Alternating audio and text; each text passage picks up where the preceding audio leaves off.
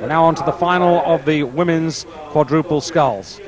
This title won by the German Democratic Republic last year, and that crew this time around representing Germany in lane 4, and very much the favourites. One in Lucerne, as we look at in lane 1, closest to you on camera, the bronze medalist, Czechoslovakia. 3 of last year's crews surviving, just the bow girl, Michaela Khloptseva, the newcomer to the crew.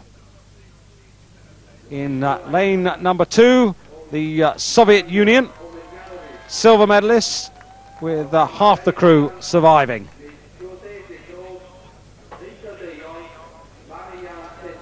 Next to them will be the Dutch, qualified directly into the final. Anita Mailand at stroke, with the favourites Germany in lane number 4. Outside them, Romania in 5 and Bulgaria completing the lineup in lane 6. Bulgaria on the far side, slow off, but the Germans very quickly away. And an experienced quad. Stroked by Jana Sorgers, Olympic champion. And sitting behind her, Claudia Krüger, then Sybil Schmidt and Kerstin Köppen. And we look forward to seeing them in close-up action as this race unfolds. Meanwhile, in lane number 2, it's the Soviet quad that, in fact, is doing some good work in these early stages. Yes, they're rating very high. You can see how quickly they're moving, rating very high. You'd expect them to settle down and start using their power. They've got a long way to go into a hard headwind. And there's Bulgaria, a lot of water splashing around there. Bulgaria have been suffering a little bit in the last year or so. Funds are short, training is difficult, but they're here in the final, and it's Russia who have got the lead. Indeed, the Bulgarians, well, they did make the effort. They managed to get down to Tasmania, which was a tremendous performance. They finished 6th in the final, and there's just one of that crew remaining. Here are the Romanians, new quartet contesting this final. And the wind as vicious now as it was right at the beginning of the morning. Yes, you can see that hard finish that they have, which you really do need into a headwind. Perhaps it's a bit too much of a wrench, but the Russians still spinning along at quite a high rate, and they'll pay for that later on. But they're moving well together. Czechoslovakian blades there, Irina Sukobova, the stroke of the Czechoslovakian crew. She stroked the crew to a bronze medal in Tasmania, and not without a chance in this competition, although on the form at Lucerne they've got something to find on the Germans, who are the outstanding favourites for this competition. The Russians look well up in front there, still spinning along at that high rate. Indeed, the picture there a bit deceptive, because the Russians were through 500 in 1:39.04 and the Czechs in 1:43.86, almost 5 seconds off the pace. But here they are.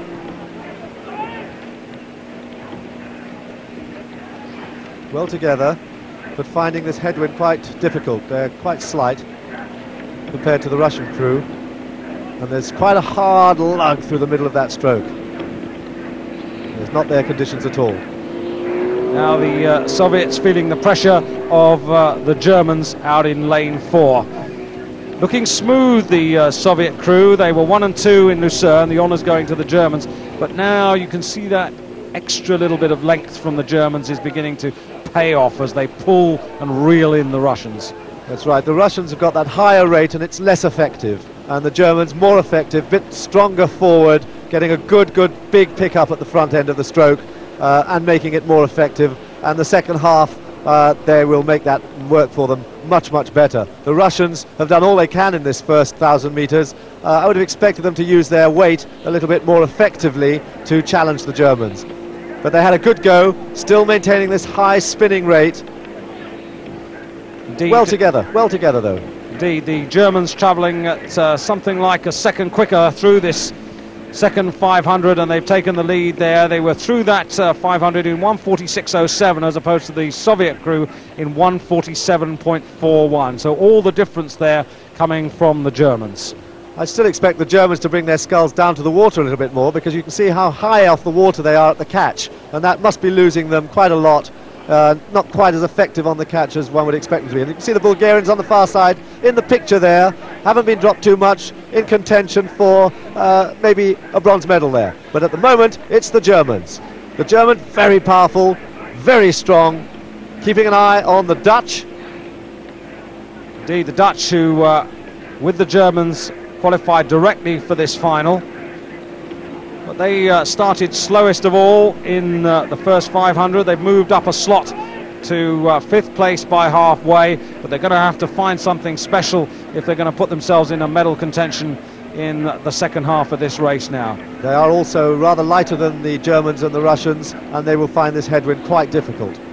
But this is poetry in motion, watching this quartet. Well, they're moving very fast, they're very powerful, but I've seen them looking smoother. There's a real hunched feel from the girl at 3 who's grabbing at it. She's not getting a swing into the stroke, but they are winning, and that's all that really matters. The Dutch rather out of the medal hunt, finding these conditions very difficult, and the Czechs even further back, struggling quite badly in last place. Yes, disappointment there from the Czechs. Then the Dutch as we move back up the field. Well, the Germans have really opened out this field, haven't they? The last 500 metres, that third 500 metres, they really did make their mark. 1:44.14 for the third 500, and the next best time were the Dutch, 1:45.95, with the Soviet Union only in fourth fastest through that third 500. Yeah, well, those Russians paid very much for that high rating first 1,000. Interesting, though, to note that the Romanians now beginning to pick up. They were third fastest through that third quarter, and you could see there they've gone past the Bulgarians, past the Dutch, and they're now in the bronze medal position and trying to move on the Soviet crew. Meanwhile, the Germans out on their own, stroked by Jana Sorgers, the most experienced member of that crew, with a whole string of titles to her credit, including an Olympic gold in 1988. There she is, sitting behind her, Claudia Krüger, then Sybil Schmidt and Kirsten Köppen in the bow. And the Germans have certainly got this one, like they did last year, formerly from East Germany. The Germans are dominating the sculling events, the double and the quad. Silke Laumann took the single, but they're dominating the crew sculling. The Canadians are dominating the rowing at the moment. And it's Germany powering for the line, well clear of the field. And it's Romania fighting for a third place. The Russians are still in a silver medal position. There they are. They've been in lane 2. They threw down an early challenge to the Germans, but when the Germans turned on the power in the second 500, really they had no response. 6:45.80 the winning time. They take the gold ahead of the Soviet Union, and Romania in third place ahead of the Dutch, who were really outgunned. Fifth on the far side, Bulgaria, and a disappointing Czechoslovakian crew just about to finish beneath us in lane number 1. It's a confirmation of the result. The Germans with a pretty emphatic victory, if not the smoothest performance we've seen from them. Yes, but dominant, absolutely. Soviet Union, silver. Romania getting the bronze medal, with Holland, Bulgaria and Czechoslovakia 4th, 5th and 6th.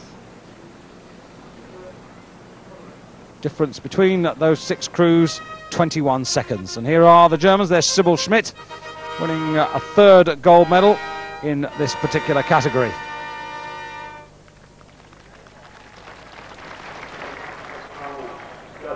And who's to say they won't take Olympic gold in Barcelona? Yeah, I can't see anybody who's going to stop them, because the power that they showed over that second half of the race was quite extraordinary. As long as they're hungry and still motivated, a winter's training won't be too much of a problem. Well, this German team is very, very strong, this united German team. They're really showing the way home, I think, right across the board. So 5 gold medals still to be won, including the 8s.